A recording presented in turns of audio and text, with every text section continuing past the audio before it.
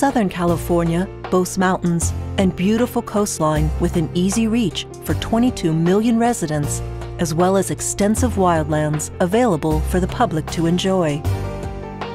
Contained in the Los Padres, Angeles, San Bernardino, and Cleveland, these national forests protect 3.5 million acres of wildlands. Southern California has a Mediterranean-type climate, which is shared with only 4 other areas on Earth. They are all dominated by shrubland vegetation, characterized by plants with small, leathery leaves that reduce water loss in the hot, dry summers. In California, we know this shrubland as chaparral. In fact, contrary to their name, Southern California's national forests actually contain more chaparral shrubland than forest. Chaparral dominates the Southern California landscape and provides the scenic backdrop for many cities. However, despite its prevalence, chaparral is undervalued and underappreciated by people. As a result, it has experienced extensive development, fragmentation, and degradation. Despite people's perceptions, chaparral actually does provide many important things to people, things we call ecosystem services or nature's benefits.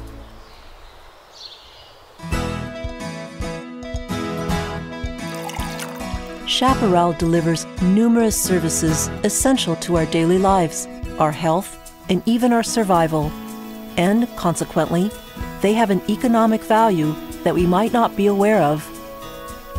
Carbon is stored in above and below ground material of plants. The more shrubland present, the greater the carbon storage. This helps regulate the warmth of the atmosphere and, of course, the same process releases the oxygen that we breathe. The 4 national forests provide almost 26 million metric tons of carbon storage worth $2.5 billion. This is equivalent to the emissions from 20 million vehicles a year. Water for cities and people, agriculture and industry is another service provided by healthy, functioning chaparral. Models estimate the amount of rainfall that flows over the landscape, which we call runoff, and the rainfall that infiltrates and moves down to the groundwater, called recharge. The 4 national forests provide over 1 trillion gallons of water per year, a service worth at least $9 billion. This is huge. It is equivalent to 100 years of drinking water for the entire population of California. Southern California is characterized by very steep mountains. The roots and above-ground parts of healthy chaparral and forests help hold soil and rocks in place.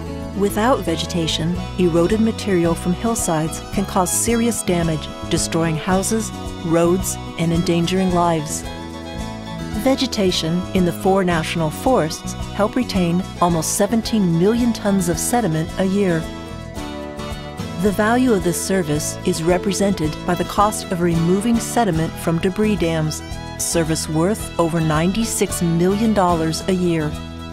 This would fill up almost 130,000 swimming pools.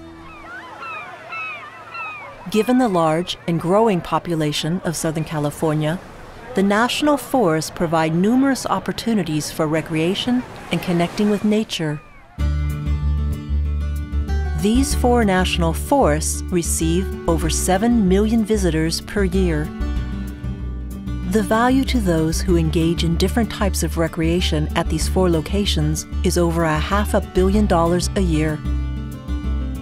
Southern California, like the world's 4 other Mediterranean climate regions, is a global biodiversity hotspot. In fact, San Diego County is the most biodiverse county in the United States. There are 331 rare plants and animals in the Southern California forests, which also harbor critically important wildlife corridors. Interestingly, much of the plant diversity in chaparral is only visible after it burns. Healthy chaparral landscapes are adapted to the natural fires that occur every 30 to 100 years, and in only 2 to 8 years, they can recover most ecosystem services. However, the high density of humans in some areas results in many more fires than even chaparral can tolerate.